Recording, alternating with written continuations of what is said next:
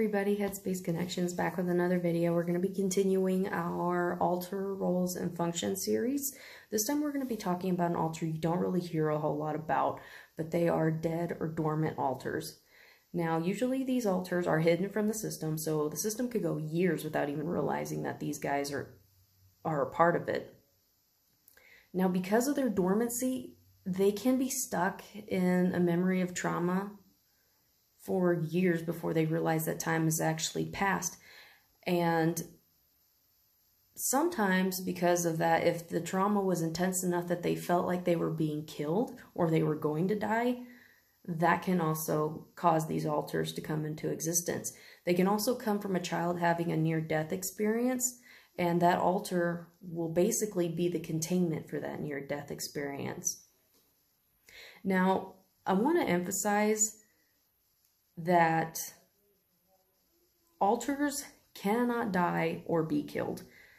We'll go into a little bit on why we want to emphasize that in a little bit. But however, even though an altar is dormant, their feelings, or like if something is triggering to the system and it affects them, emotional bleeding or passive influence can still affect and bleed on to everybody else in the system, whether dormant or not.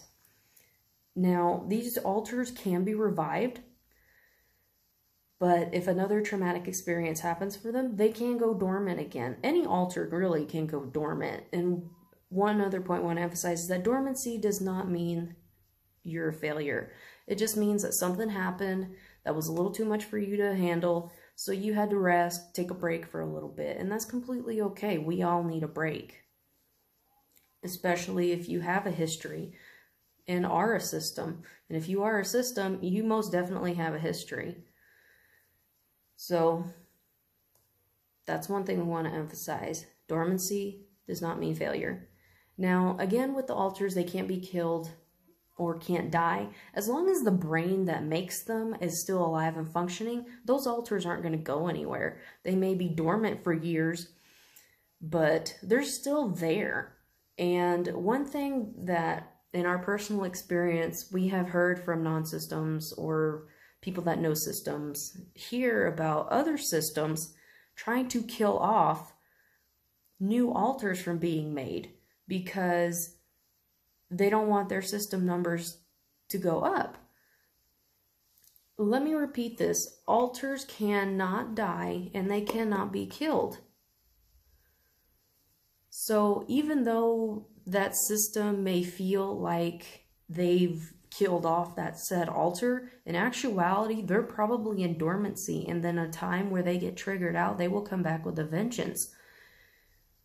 Trying to kill off your altars is not going to help you. It is not going to help decrease any of the problems and the situations that you have going on right now. The only way that you're going to be able to do that is if you let the chips fall where they may and work with what you have. Because if you don't, the only thing you're going to do is cause yourself more problems in the long run. Do not do that.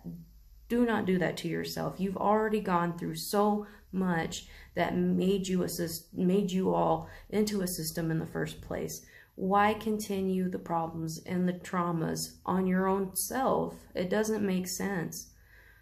So that was a reason we wanted to emphasize that, because we have heard of systems doing that.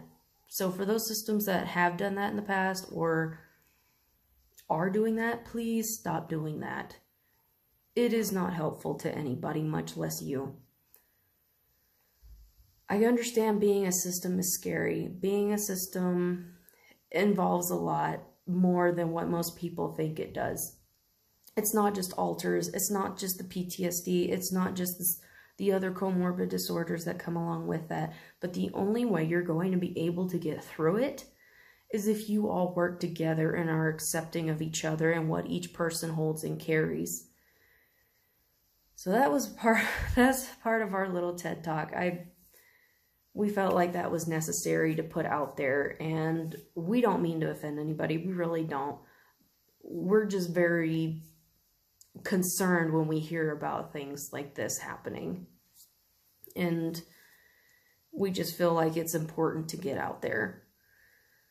But anyway, like I said, this is going to be the end of the video because, like I said, dead, dormant, altered, you don't hear a lot about them very much, so there's not really a whole lot of information on them. But this is going to be the end of the video. We hope it was helpful and insightful. And from whatever part of the world you guys are from, we hope you guys have a good day or night, and we'll see you guys next time. Bye.